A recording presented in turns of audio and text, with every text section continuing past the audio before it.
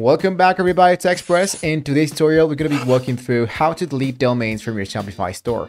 Whether you are simplifying your store, setting up, or ready to get rid of everything unused domains, this guide will help you to save remove any domains from your Shopify account.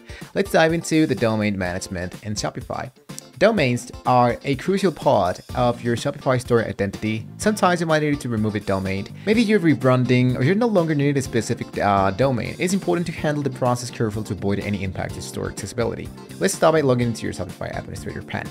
First of all, access your domain settings. Once you're logged in, you want to navigate into the online store section and then click into domains. If you don't see that, that means that you gotta go here into settings. Once you're here into settings, what you want to do is to focus into domains. So here, including both primary and secondary domains. So here's the list of all the domains that you have currently available. Identify the domain that you wish to delete from the list. So deleting a domain. To delete a domain, click into the domain name you wanted to remove. Let's say for example, this one. When you click delete domain, Shopify will ask you to the confirmation. This step is crucial to ensure that you don't accidentally remove the wrong domain. Review the domain name and confirm the deletion.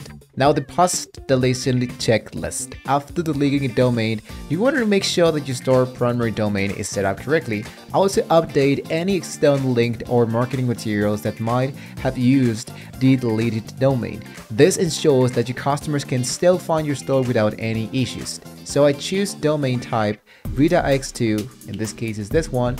I hit into view and I make sure that this actual working is doing great into my actual store. So I'm gonna go back, cut and code store, and maybe I can try to delete it and do it once again, but so far I only have 3 of them and all of them are redirecting to the same domain type.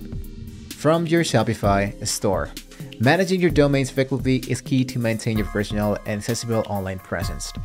If this tutorial was helpful guys, please hit the like button, subscribe to Express for more Shopify guides. Have any questions or tips about domain management, you can feel free to share them into the comments below.